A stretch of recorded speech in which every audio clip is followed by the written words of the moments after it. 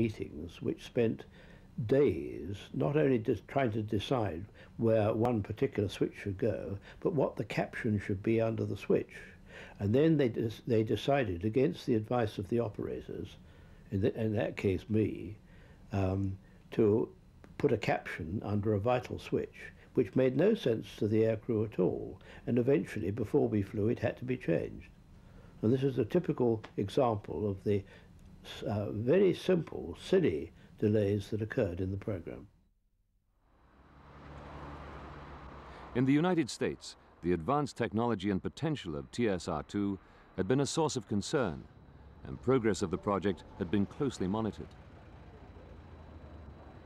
They sent a team over from the Pentagon in 1960 under an official called Cortlandt Perkins, and they went all over the TSR-2 building. They expressed enormous enthusiasm.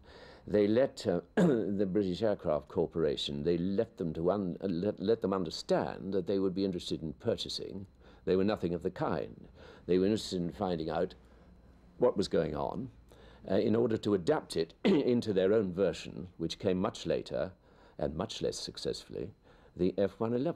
Now, I don't blame the Americans. Well, I think it's become very clear since those days that the Americans were primarily very worried about the emergence of TSR-2 because they saw it as a direct challenge to the military air supremacy that they were aiming to establish with their F-111 swing-wing low-level attack aeroplane, which was designed for a very similar role to TSR-2. Early in 1960, American industry was asked what at the time seemed impossible.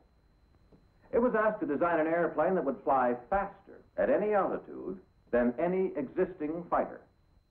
It was behind it in time. It ran into enormous technical problems, and it overran its cost predictions very, very greatly. But we know that the Americans thought that the TSR-2 was a threat, that if we had been as successful with TSR-2 as we had been with its predecessor, the Canberra, which was so good, if you remember, that the Americans themselves bought the Canberra, I think they saw the TSR as a threat to their potential worldwide interest in exporting military airplanes, and they were very anxious to get rid of it.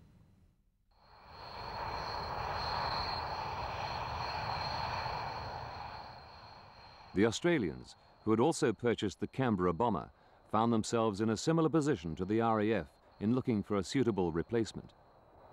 I think the Australians needed to replace their Canberras, and therefore, as they usually did, they looked to Britain and said, "What are you doing? You must be replacing yours." I made 2 visits to Canberra with teams from British Aerospace to make presentations on the TSR-2 program, during which we understand that they were planning to acquire 30 airframes. Royal Air Force was planning to have 150, and this 30 would have made a nice addition to and made the production run really stable.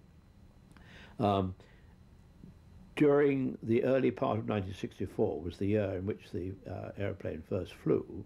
We understood that the Australian government had virtually signed up for a contract for TSR-2.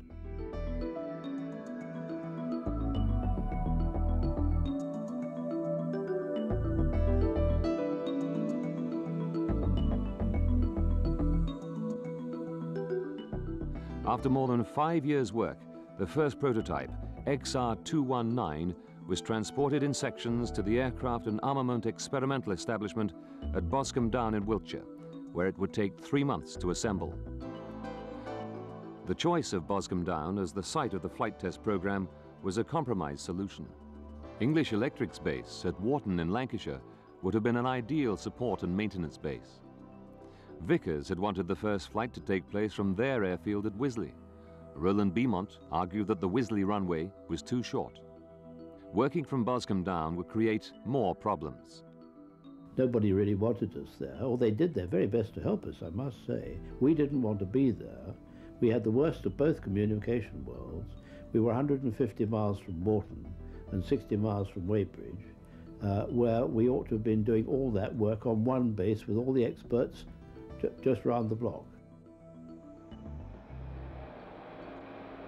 The sum total of delays and resultant cost increases that were plaguing the project meant the planned in-service date had to be put back.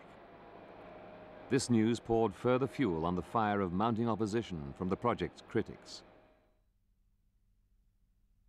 Mountbatten, perhaps TSR-2's most determined critic, was still pushing hard for the Buccaneer.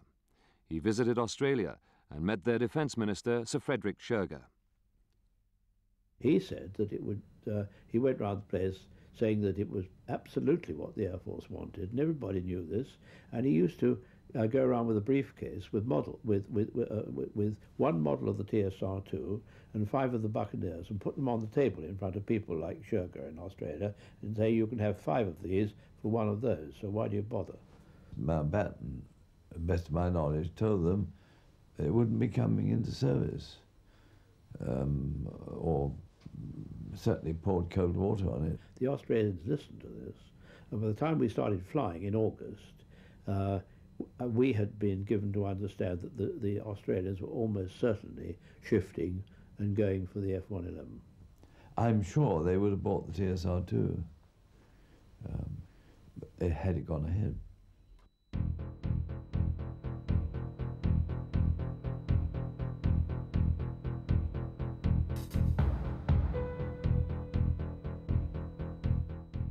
The newly assembled and freshly painted TSR-2 was wheeled out in September 1964 to commence its engine runs and taxi trials.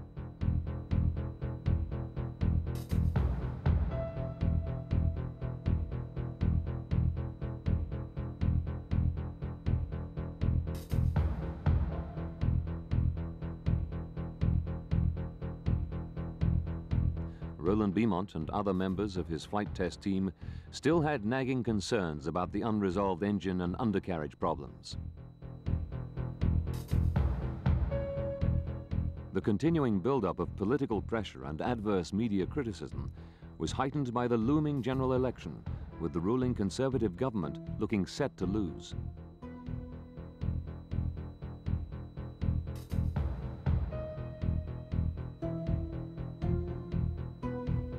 Meanwhile, a meeting was convened at Boscombe Down.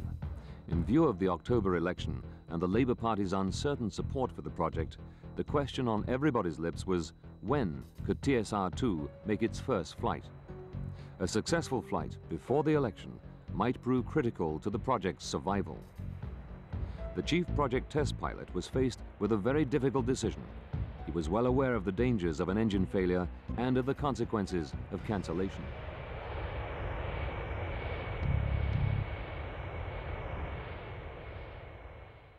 Don Bowen, my observer, backseater, and I were the people on whom the total responsibility of this enormous pyramidal organization were going to fall on Flight 1. But it wasn't a sudden precipice to go over. We'd been doing taxi trials on the aeroplane, testing all its systems out on the ground. We taxied it up to takeoff speed, tested the parachute, the brakes and all the rest of it.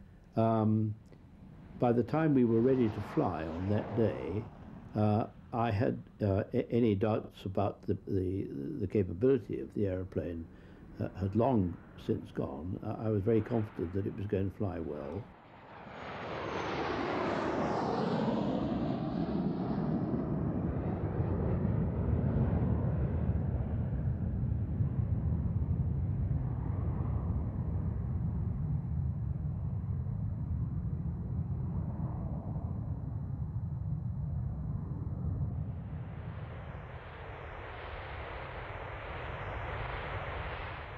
It's an extraordinarily good moment when you turn onto the runway, you call for clearance to go, you get clearance from the tower, 5, 4, 3, 2, 1, brakes off.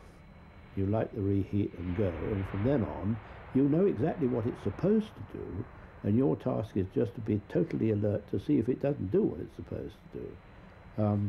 It's a fascinating moment, it's professionally enormously satisfying. And then when you become airborne and you find this new device,